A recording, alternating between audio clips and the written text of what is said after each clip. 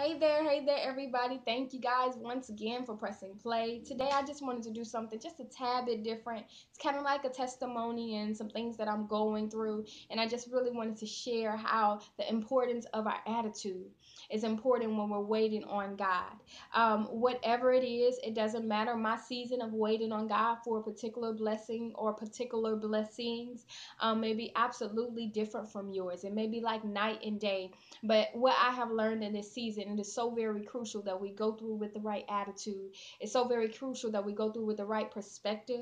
It's so very crucial that we go through focusing on God and not on ourselves or our need, that we're blinded by what we want so much that we miss every area of growth that God has already orchestrated through this time and season of waiting. So, I'm just going to dive right on in there. There are three things that I have particularly, that the Lord has almost like highlighted for me to speak with you guys on. And I pray that these things encourage you. I pray that they lead you to go to God on your own and to examine your heart. Many times we ask God for things that will only give us pleasure. Many times we're asking God for things that just we want because we want them. But one thing I will say that I have learned in the season of waiting, I've learned to examine my motives and my reasons for asking for things. Why am I asking for this, God? I know I want it, but is this what you want for me? And am I only asking for it to bring me peace, pleasure, or joy, or contentment? Or can you also receive glory from it for this blessing? So I just wanted to share that with you guys. It's something that I have to always weigh my heart, because, there's a way to each of us that seems right. Just because I want it, it's right, right?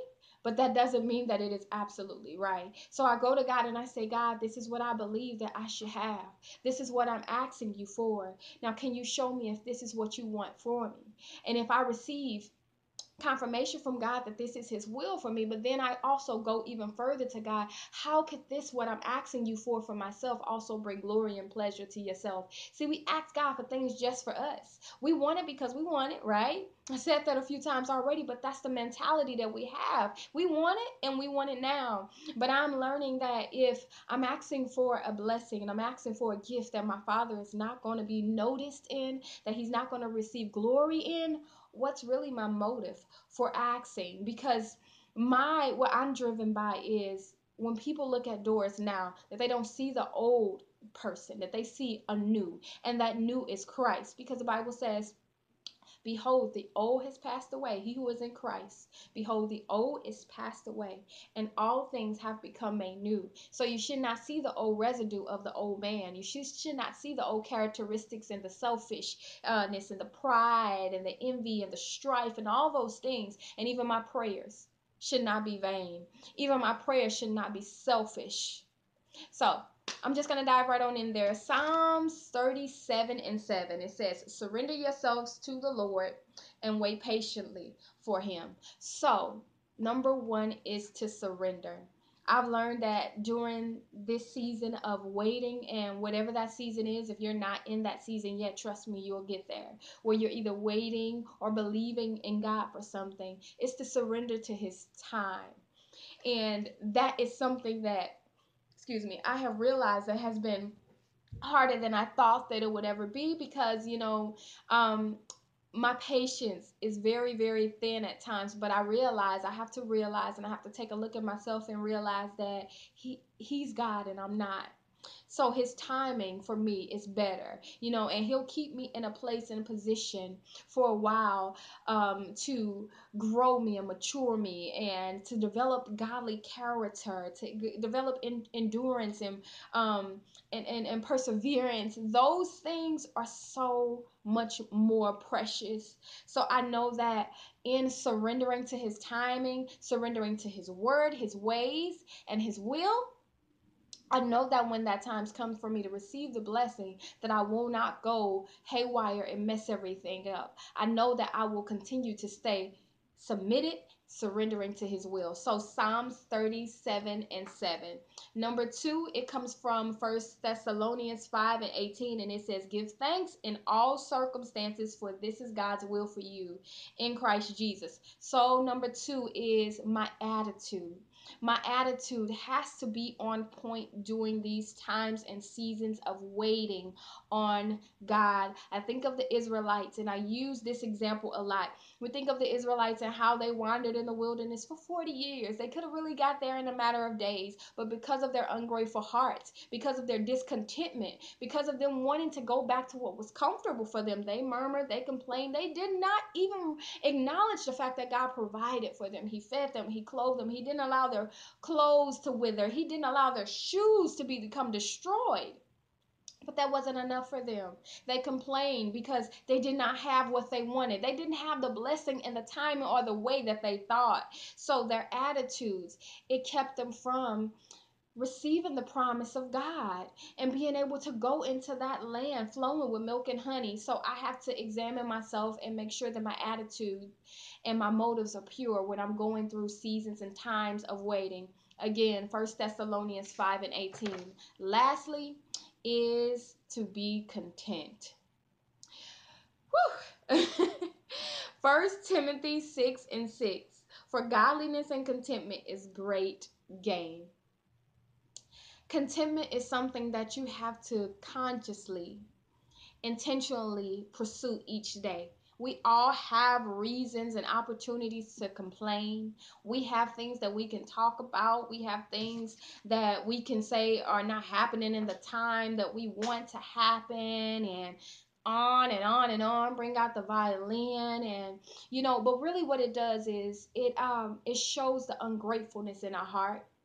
I realize that waiting on God for whatever reason it is, whether it's a financial breakthrough, whether it's elevation spiritually, or even in your own career, whether it is deliverance for a family member, healing for yourself, praying for a ultimate blessing for a spouse, or whatever you have, I realize that it is a honor and a privilege to wait. And to going through the season of waiting is really, really, really important, because what God is doing, He is fine-tuning the heart. He's picking up everything that is not of Him. He's taking out everything. He's taking out the old, and He's giving you the new. Because the Bible says those who are in Christ Jesus, the old has passed away, and behold, all things have become made new. So being discontent is things that the old nature, embodied. So now I had to ask God, just like in Romans, it says, do not conform to the things of this world, but be ye transformed by the renewing of your mind. So I have to go to God and ask God to renew my mind, and I have to go and seek Him in His word, that my mind can be transformed and renewed, that I do not conform to the old ways and the customs and traditions of this world, and that I can be content in all things. For godliness with contentment is great gain, and I will take it over all the riches in the world. I pray that this short video is helpful to you guys. I'll say that I'm just so grateful to be in this place where I see the hand of God moving. It's kind of like you're not quite there, but you're not where you used to be, and it is so, so, so liberating. It is such an honor. I give glory to God for keeping me. Years back I wouldn't be able to sustain, and I wouldn't be able to walk. I didn't think I was able to walk righteously. I didn't think I would be able to live a pure life and no longer compromise. But who the Son sets free is free indeed, you guys. So it is so important that your attitude stays in a good place, that your attitude is pure, that your attitude and your motives and your mindset and your focus is focused on your Father and not the timing. Oh God, please don't pay attention to the timing. That has been a huge battle of mine. If I pay attention to the timing and I look at things as how they are today, I can get a little sidetracked. Then double-mindedness or fear or doubt, whatever it is, it creeps in, and even a little bit of resentment, asking God, why? I'm doing everything you asked me to do. Why am I not blessed yet? That makes me no different from the Israelites. See, they had a promise. God told them that He would just show them a land, and they would be able to go into a land flowing with milk and honey, and it was available to them.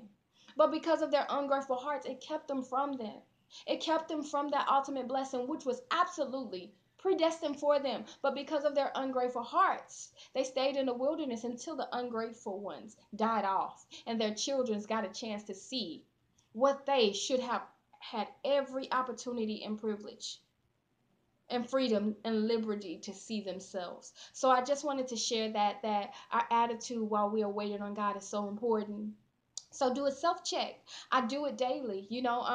We wrestle not against flesh and blood, and we know that although we are new in Christ Jesus, that we all have flesh, and the flesh is willing, but the spirit is weak. And so it's a constant battle against the two. Are always at odds. They're opposing each other, and one is contrary to what the other wants. But you have to have a sound mind. And if you have a yes down, anchored down in your heart, I like to say, nothing will be able to sway you away from God's timing, God's truth, God's principles. You stay anchored in the truth. And I just want to encourage you to continue to wait and expect in a spirit of expectancy, wait in faith, because we know that without faith it is impossible to please him.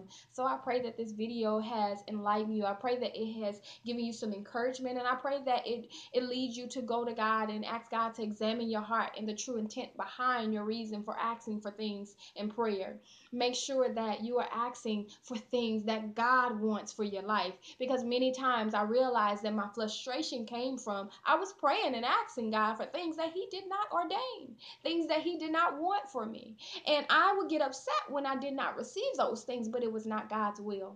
So your perspective is a huge part of that. I'm going to add 4 on to that. Your perspective and your understanding needs to be godly and not selfishly or not fleshly or carnal. So make sure that God is pleased. Make sure that you're focused. Make sure that you're going through and not trying to pass step 2 to hop to step 10. You need to go through every detail. I realize that God has been allowing things to unfold in my life. He's showing me the hidden things that I wasn't even aware, the struggles and the battles that I had myself. And I thank God for the opportunity to correct. The Bible says that he chastens the one he loves. So in God correcting me, he loves me, so he's going to bring about a correct or a rebuke. So I thank God for the opportunity to continue to grow and to wait, because they that wait on the Lord, he shall renew their strength. I pray grace and peace to each of you guys. God bless. I'll see you next week.